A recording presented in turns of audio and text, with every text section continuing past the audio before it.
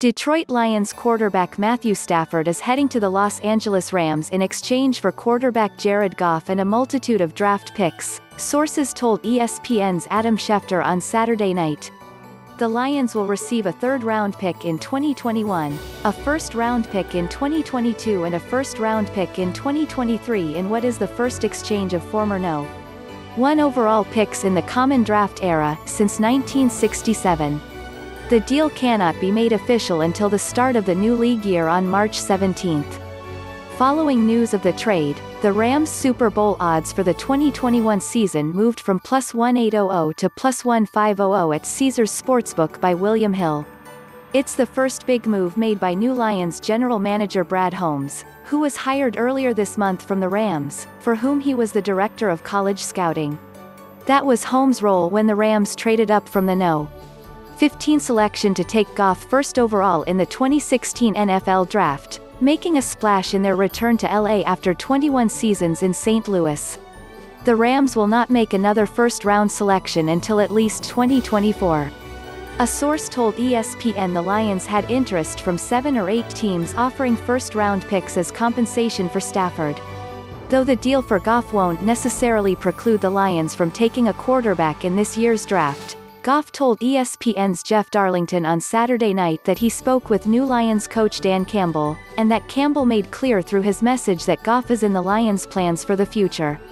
When asked following Detroit's final game of the 2020 season if he thought it was his final game with the Lions, Stafford said he did not want to get into hypothetical situations. Soon after the season concluded, Stafford went to Lions team president Rod Wood and mentioned a trade might be best for both sides. Stafford, 32, will leave Detroit as the team's all-time leader in every passing category. He is No.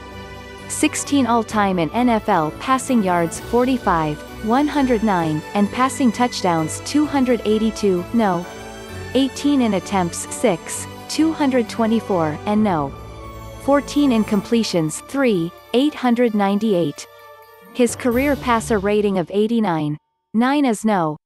21 all-time, and his 144 interceptions are tied for No. 66 all-time with Joe Flacco and Steve Bartkowski. Stafford is No.